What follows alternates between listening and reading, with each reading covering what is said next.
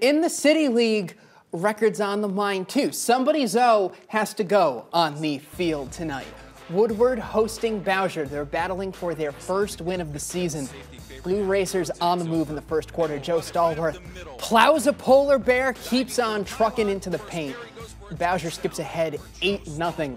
They get a special team safety, 10-0. Second quarter, it's Simon Ease with speed and ease.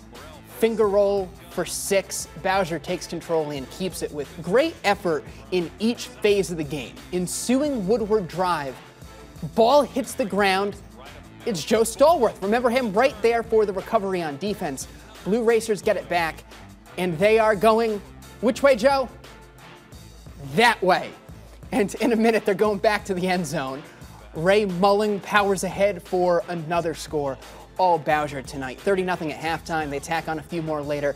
46-zip. Bowsher earns its first win, and the O-line gets its time to shine.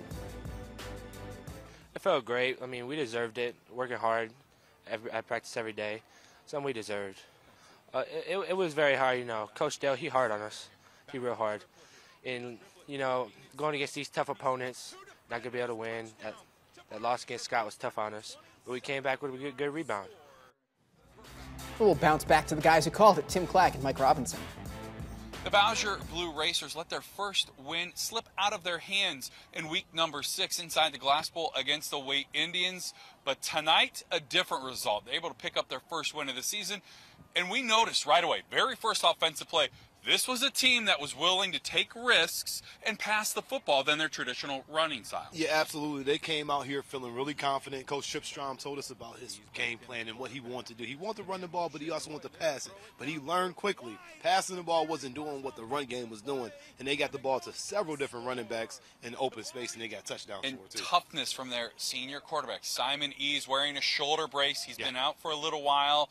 Ran for 2 scores, including one right before the end of the first half, a 40-yard rushing score. You talk about grit, toughness, that's Ease right there. Simon took a big shot late in the game, late in the first half, and he continued to play, and he got back and scored that touchdown on the outside. So this football team rallied around their quarterback because he's the toughest player on the field tonight. Well, protecting him was a tremendous and talented offensive line, which gave him time and patience to execute their offense. You talk about Hines, Dawson Alver, Caleb. These guys came out and they came to play football. They want to be physical, they want to be nasty, and that's exactly what they did. They pushed the Polar Bears all around without snow or ice. One guy they weren't able to push around, Shamarion Mullins. First-year player, first time ever playing football, averages 2 sacks. Well, he was right at that average with 2 tonight, and really inspired the younger players. This is a team that only has 5 seniors moving forward next year. You remember the NBA Finals where LeBron James should have been the MVP, but they lost. This is what Shamari had on. Mullins came out and played like he came and did it. He did the lion's share of the work. Offensively, defensively, they gave him the ball, and he went and ran with it. I like the way this kid played. I wish he had more years, but it was a great job and a great effort by that young man. Bowsher picks up win number 1 on the 2022 season, looking to finish the final 2 weeks on a positive note.